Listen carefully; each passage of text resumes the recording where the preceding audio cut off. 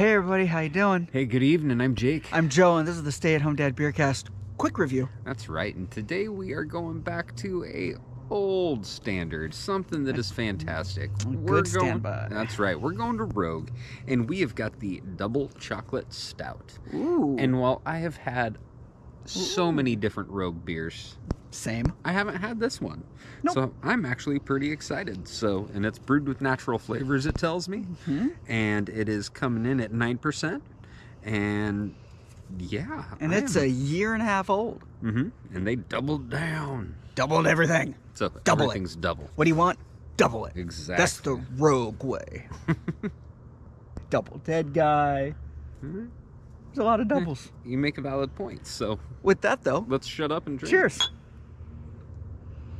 Ooh, getting chocolate on the nose, man.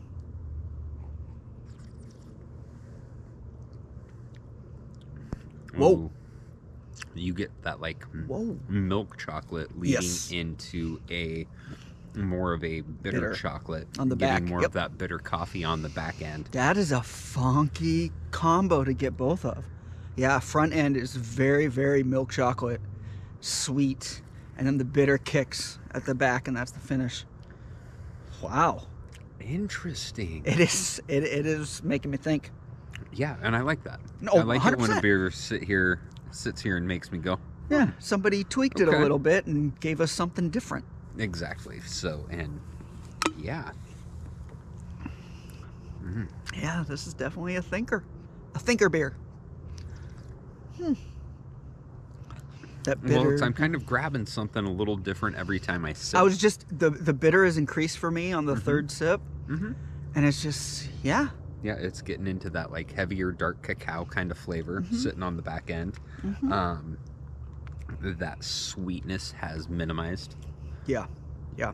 but it's still there. There's definitely some sweet milk chocolate flavors going, but it's fallen off for sure. Yeah, but there is a lot of chocolate in this. So Oh, if yeah. you don't love chocolate, Just don't drink it. But why would you grab a can?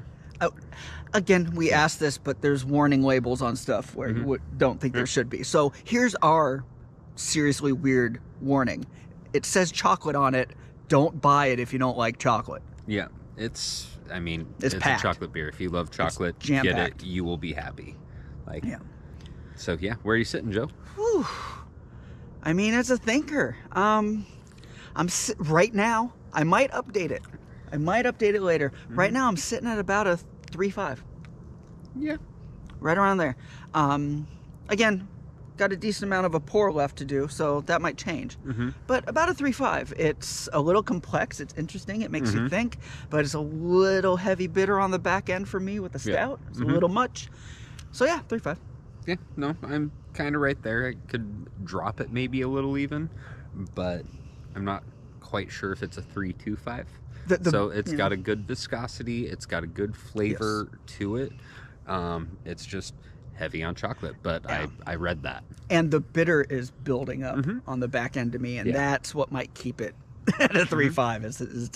It's a bit bitter in the end. Yeah. So that 3.5 minus. So there you go. yeah. So Cheers. Have a good night, y'all.